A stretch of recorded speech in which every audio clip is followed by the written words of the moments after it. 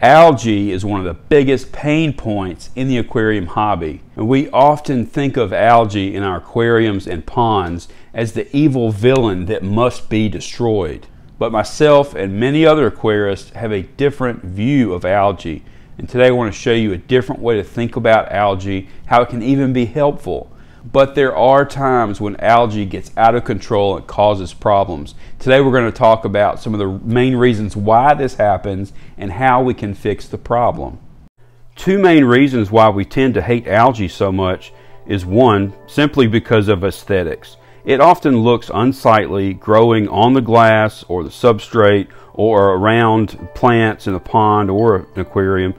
And the second reason is because it can take over a tank or pond if the conditions are favorable. But it really boils down to control. We want control and dominance over our creation. Many of us are or can be control freaks. And the narrative out there around algae can lead us to believe that if there's any trace of it in your tank or pond, then the whole system is dirty and unhealthy and you are neglectful and you should be ashamed of yourself. But the type of setup you have and method of aquarium keeping can strongly influence our opinion of algae. If you have a carefully crafted, intricate aquascape with layers of manicured plants with distinctive hardscape features, then anything that is not of your doing will stand out like a sore thumb. Now, this approach can be satisfying if your ideal of perfection is achieved, but oftentimes one can find oneself fighting against nature instead of working with it, much the same way that the tiniest weed stands out in a formal landscape design. Another method of aquarium and pond keeping is to emulate a natural ecosystem where we strategically select plants and livestock that fill various niches, encourage the growth of various microorganisms that can help break down waste and even become a food source for fish. In this more natural approach, we're trying to work with natural systems instead of against them. And the balanced growth of algae is tolerated and even encouraged because it serves a purpose. It fills a niche in the system. Algae is part of a healthy ecosystem. So what is the purpose of algae? Well, generally speaking, algae's main purpose is to consume excess nutrients in the water and be a food source for various aquatic organisms. It doesn't need much light to grow, so it can grow where many plants cannot, and an abundance of light can give it explosive growth. Let's go over a few common types of algae that occur in our aquariums and ponds. Now, there are many different kinds of algae, and the subject is a deep one. Our purpose today is to just get a general overview of it and practical applications for aquariums and ponds. Green thread or filamentous algae. These are the long, green, stringy network of algae that aren't really anchored to anything, but they wrap around everything. And they can be easily removed if it becomes a nuisance. I like to use bamboo skewers and spin them around, which winds the algae onto the stick, then I can easily remove it. In large quantities, it can be removed by hand. Green water is when the water itself is green, also referred to as looking like pea soup. There's no visible algae body, the water just looks green. These are actually phytoplankton that have become overpopulated and suspended in the water column. And as they use up the nutrients in the water, they will begin to die off and eventually the water clears up. Next is hair algae. It actually looks like hairs or fuzz growing on rocks, plants, glass, pond liners, etc. And when excessive, it can smother plants when growing on the leaves. It tends to diminish when the light is reduced. Black beard algae form black silky tufts which can attach to any surface and can be difficult to remove. And it really only becomes a problem if it's growing on plant leaves, typically malnourished ones, where it can eventually overwhelm and smother the plant. Brown algae, actually not an algae, but diatoms colonizing new tanks, mostly forming a dust-like covering over any surface, and it can be scraped off aquarium glass pretty easily with a plastic card or a scraper, or rubbed off of plants, and it usually forms when there's an abundance of silica, like from new sand or even from the water.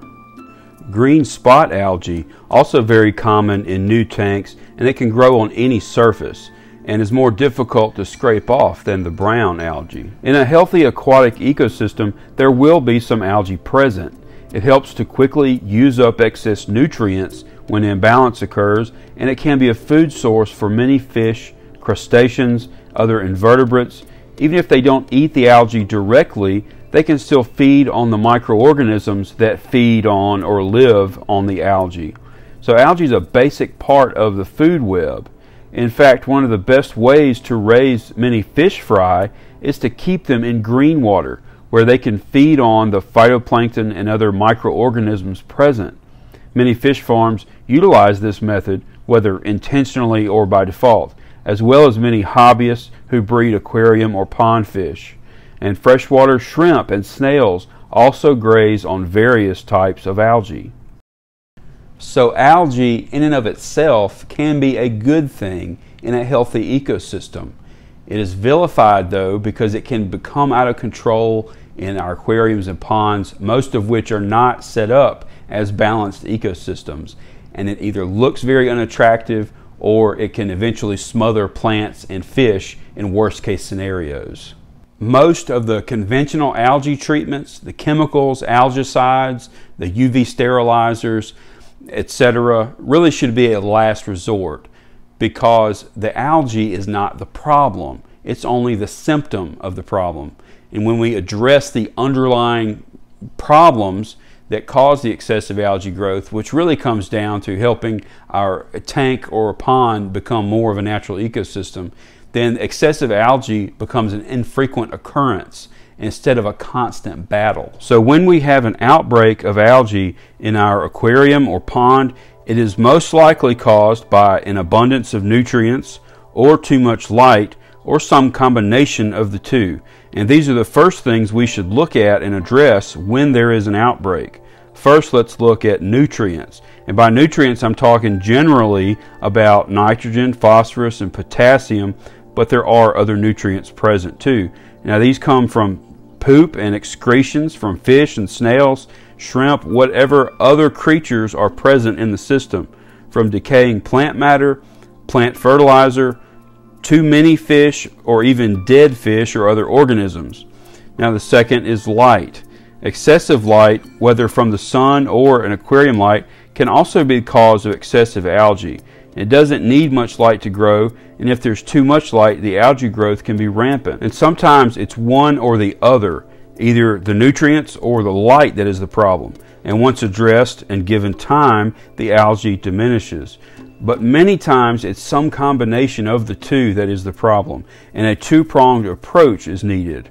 Now, one of the most common times algae is a problem is in a new aquarium or pond setup. When we set up a new tank or pond, we have an unbalanced blend of nutrients and life that will eventually find a balance and become an ecosystem to some extent. With proper planning, plants and bacteria will eventually use up most of the nutrients as they become established, but until then, algae will most likely begin forming to some degree to begin consuming nutrients. Now this process or first phase of a new tank can last anywhere from a few months to up to a year, just depending on the circumstances. It's during this new tank or pond setup phase that excessive algae growth is very likely to happen, perhaps even inevitable.